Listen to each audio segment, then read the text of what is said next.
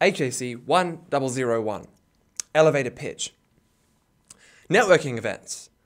I've outlined 2 events. The first is the Trans-Species Collective's Batopia, set to be held in the Ida Gallery in New York on July 26 and 27 of this year.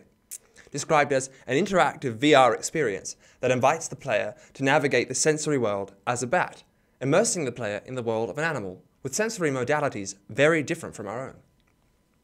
I'd like to ask, how was this VR experience created and designed? What might an event like this one lead to in the future? And how far can we take this technology for transhuman and trans-species existences? The second event I've outlined is the Combinatorics of Fundamental Physics workshop, organised by the Institute for Advanced Study at Princeton University, set to be held from November 18 to 22, also of this year.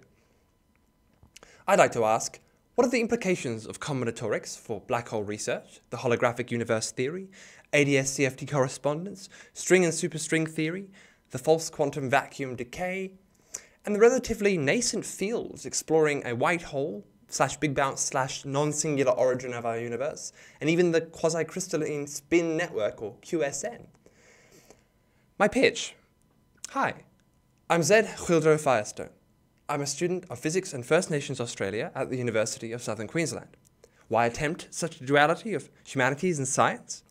I want to unite the past and the future into the present, the ancient and the transhuman into a manifold of universal experience.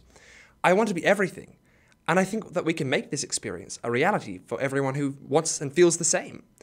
Physics is making unapologetic advances into the strata of our reality. I share just such an aspiration, and I aim to make a career in theoretical and particle physics, or string theories, or even the geometries, mathematics, and range of entities that we keep uncovering with each new step into our densely layered universe. If physics is the what of the 22nd century, transhumanism is the how, and vice versa. And the voices of all groups and peoples play a role in this ultimate mission of going beyond the physical limitations of our species. Hence, I believe that everyone has a responsibility to make alliances with the indigenous peoples of Earth. We need to fashion a universal consciousness, artificial intelligences being a slight precursor to this monumental stage of evolution, of people so transformed by emerging cybernetic technologies that all our categories will disappear and be resolved in a kind of total equality.